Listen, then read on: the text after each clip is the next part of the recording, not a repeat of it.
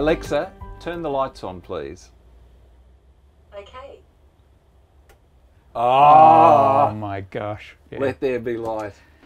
Let there be light. Well, maybe Alexa will take over surgery eventually. I would like to get back to our conversation because my one opportunity. Alexa, please turn the lights off. Okay. Gee, I feel important next to you, Tony. I've got this power base. No. Now, getting back to the serious side, Yes. you mentioned children. Yep. You have 8 children, so you've Yes, I been do. there. That wonderful. We'll talk a little bit about Yep. the family soon, but when you're with some of the patients, and I had the privilege of sitting through one of your presentations where these children have got the cleft palates, they've got eyes that are in the wrong area, the nose, the chin, the head, the shape of the head. Emotionally, have you ever, because you've got wonderful children, you know, healthy and happy, have you ever shed a tear privately when you've looked at these people and thought, I want to help and I'm not sure sometimes? Absolutely. I mean, yeah, the very worst of the deformities are so incredible. It's interesting, occasionally we get children with these deformities, and some of them come in from overseas and people are raising money to bring them in and stuff. And we ask the media, you know, would they help with this? Yes. And we've actually had the media say, we just can't put this child on the front page of our newspaper. Yeah. It's Too confronting. It's too confronting for the public to see. And it is, it's just amazing. And a lot of our really, really bad cases are like that.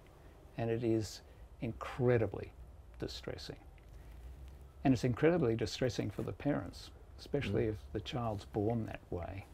And some of the mothers don't even know if they can take the child home. Well, let's talk about a couple of those. Going back to 2009, I think, the Trishna and Krishna. Oh, yes, yes. That yeah. was worldwide news, but Yeah. there was a lot happening before the media became part of the story. There was a yes. long time before the actual story came out, and then they followed the journey through the operation and the aftermath. Yes. Well, Tell us about that, how long it was that they were actually here. well, before. they were here for over 2 years. Yeah. And I think people didn't realise that. We were asked whether we could help, and I got a phone call from Bangladesh from a charity worker, asked if we could help, and I did say, are the children all right? Oh yes, they're fine, but they're joined at the head and everything like that. And I said, well look, we don't know. We don't know, but the only way we could find out is if we get them over and do appropriate tests and investigations. I had never dealt with conjoined twins at the head before, and perhaps I didn't know what we were getting into. That's an admission. Oh, without any doubt it was. And anyway, we got permission to bring them over, and unfortunately when they arrived they were not all right, they were dying. So that would have been a risk, even the flight to get them to Melbourne. The flight was a huge risk too, but we didn't realise that, and I'm sure the airline that brought them out realises how lucky they were that nothing drastic happened on that flight. But the moment they arrived, they virtually had to go straight to intensive care because one of the children was in heart failure. And of course, if one died, both died. Both died, yeah. And then we had to assemble the team of neurosurgeons and anaesthetists and surgeons and work out how this could be done and whether it should be done, because the risks of one or both dying was very high. And of course you don't just do surgery unless there's a good chance and it's the right thing. And so there was quite a lot of ethical considerations to be made as well. And the whole team was brought in. I was just a small cog of the team. So you had to get them to a stage of reasonable health before you go to the next stage. That's right, and the intensive care people were fantastic, and it worked out that the heart failure was being caused because one child was shunting blood into the other, and so the other's heart was failing because it was being overprimed. It's like force feeding a heart which couldn't cope. So it's too big a statement to say if they'd stayed at home, they would have passed away. No, there's no doubt in the world that they were within probably days, if not weeks at the most, from death. They were going to die. There's no doubt. We'll hit the fast forward. 2 years of work, Yep. getting them healthy. Yep. 2 beautiful baby girls there. Yep. Then the decision comes, we're going to do it. Oh yes, yes, and there were a lot of hiccups along the way, but then the decision was made, we're going to separate them, and then the preparations were then made for that. And the first thing that had to be done was the shunt that was causing the heart failure had to be blocked off, and that was done by a wonderful radiologist, Peter Mitchell, by threading little wires and coils up through the circulation and blocking it off in the brain, which was in itself remarkable. And that worked. And then our neurosurgical team, which was 2 of them, Virginia Meixner and Alison Ray, did a whole series of operations every few months to cut vessels and get collateral circulations going in a different direction. And we had to make sure that how we were going to close these defects, because if you're joined by something that's the size of a saucer, okay, then, and you cut it, that means you've got a defect in the baby's head the size of a saucer on both sides. So where are you going to get the new covering for the brain, the new skin, the new bone? Where to did fill it come those from?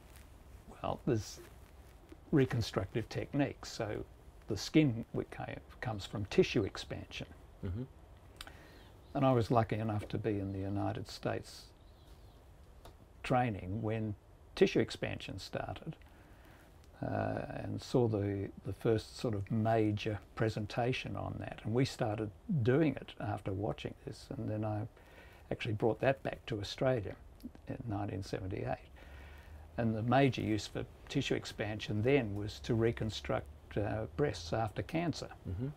But basically tissue expansion is just, we see it every day in a pregnant mum. Sure. I mean, the belly comes out. Yeah, and all that skin, well, you hope it goes back, but as a lot of mums will tell you, it sometimes doesn't. But basically that's, that tissue can be used. Yeah. So by putting a balloon in under the skin and slowly blowing it up over a period of weeks, you can make a huge amount of skin and then use that to close it. And that's exactly what we did with the twin girls. How long was the operation?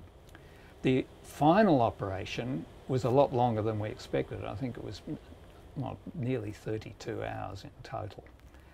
And the reason for that was that they'd had a few hiccups along the way, and some of the vessels that had been divided in the brain had actually reconnected. And so the poor neurosurgeons were there trying literally to divide these vessels. Every time you divide a vessel in the brain, it's like a mini stroke. So if you're dividing the wrong one or in the wrong area, then you're causing damage. And this was all done under a microscope. So for every centimetre that they did, it probably took half an hour under the microscope. And that, so they were nearly 20 hours in total dividing that area of brain. And they're without away, the so it's not a shift. It's the surgeons who started, the surgeons who finish. You don't go away and No, well, you got to have a little bit of. You got to have loo breaks and coffee breaks. But you're not and having a stuff sleep like that. break. No, and then once that was done, yes, but people teamed it a bit, and then once that was done, we had our plans of then how to divide, use the skin, make used artificial porous polyethylene to make an artificial skull at that time and get them closed, and it all went very well, fortunately. It's interesting you said we, because none of it is about Tony. You're not a person who uses I. You talk about teams, you give credit to everybody else. Oh. How many in the team? How many people would have been involved in the let's just say the last part of the journey, you know, the operation? Yeah, we had 3 craniofacial surgeons, 2 neurosurgeons there, assistants, surgeons, and 4 anaesthetists. 2 for each? 2 anaesthetists for each child, even while they were joined together. And every time the children had to have an X-ray or an MRI, it had to be done under general anaesthetic. So that's 4 anaesthetists. And then you've got to get them into the machine so that they don't fit. Yeah. The machines are made for one person. Yeah, so the whole hospital was involved.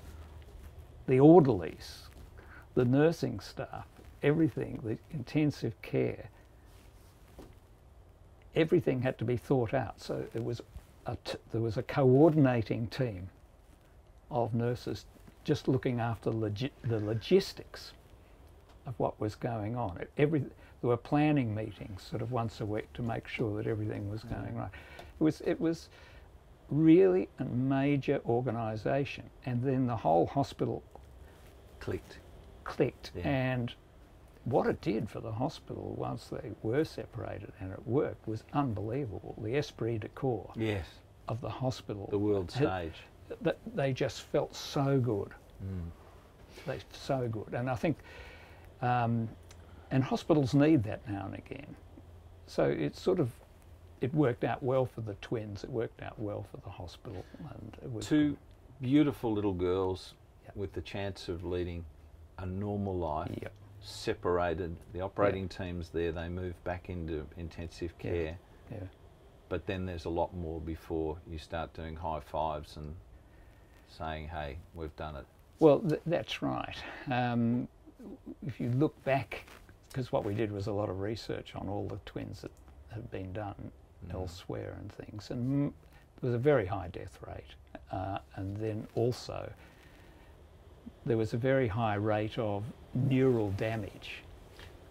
Okay, so the real aim was not just to separate them, but to not have them neurologically affected. And neither of them deteriorated. So this was one of the big success stories in conjoined twin separation anywhere. And the credit to that, I think, goes to the planning and particularly the neurosurgeons. The 2 neurosurgeons just being so meticulous, so careful, thinking it through, and they, well, I guess that was the fine art. We sort of, the craniofacial surgeons, we felt a bit like the crude builders, you know. We put up the frame and the roof and they do, and you know, and everything like that. But they really did the microscopic stuff. Does it build a closer bond? Because obviously you respect everybody who works at the hospital. I'm not just talking about the surgeons, but when you're in a situation like that, and it's life-changing, world-making, does the respect and the knowledge and I'll use the word friendship, because you work with people to get respect, not to be friends, but absolutely. Does it bring you closer together? Oh, absolutely. And that's what I like about the Children's Hospital. Getting back to that, originally what we were talking about was I actually enjoy going to work because of the type of people that I work with, not just the patients. And everybody loves going to an enjoyable workplace. And also, it's nice to know that you're doing good in your work. You know what I mean? I know what you mean. It's Why are you still working good. 60 hours a week? Because you're putting in 12 hours a day, 5 days a week.